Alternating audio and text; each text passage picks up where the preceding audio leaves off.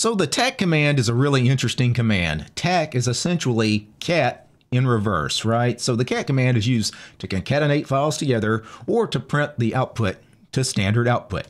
And tac works in a very similar manner, but it does it in reverse. For example, if I cat my .bash rc, it just prints out my bash rc to standard output. If I up arrow and instead of cat, I do a tac, it also prints the contents of my bash rc to standard output, except it does it in reverse line order. This is line 1, this is line 2, this is line 3, and so on and so forth. So let me cd into this test directory that I have on the system, and if I ls, you can see I've got these files here, file 1, file 2, file 3, and if I cat file 1, file 2, and file 3, they each contain 3 lines. File 1 contained 3 lines, 1, 2, and 3.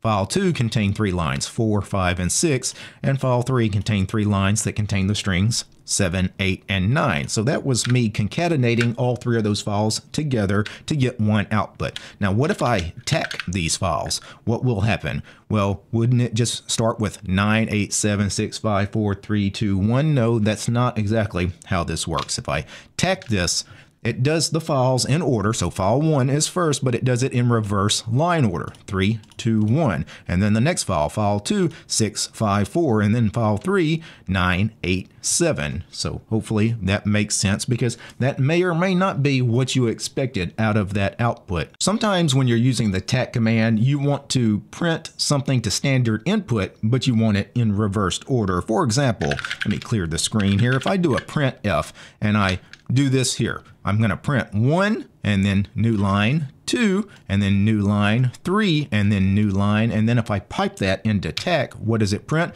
It prints 3, 2, 1, where without the tac, obviously, it just prints 1, 2, and 3. Now, sometimes you want to specify a particular kind of separator. So tac, by default, uses new lines as separators when it's concatenating things together.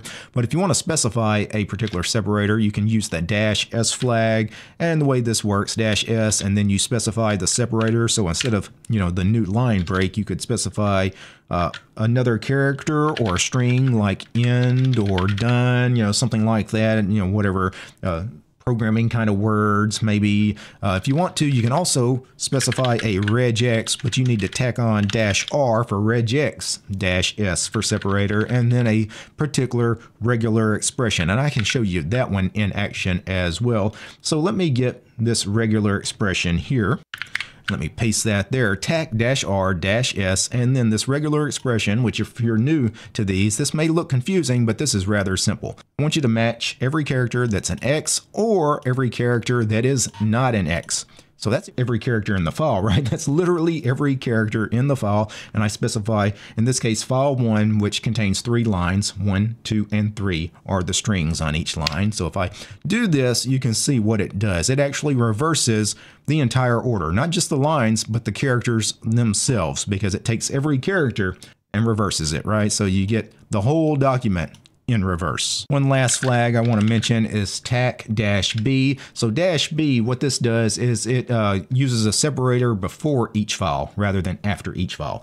And the separator by default's the new line separator. But if I do tac -b file 1, we get 3, 2, and 1 in reverse order like you would expect. But you've got a weird situation where 1 should have had a line break after it, which should have actually broke the line where you would expect. But we specified with -b to have the line break, the separator, before the word, which in reverse is after the word now. So that's a little bit of what you can do with tac. If you want to learn more, type man tac in the terminal to read the man page.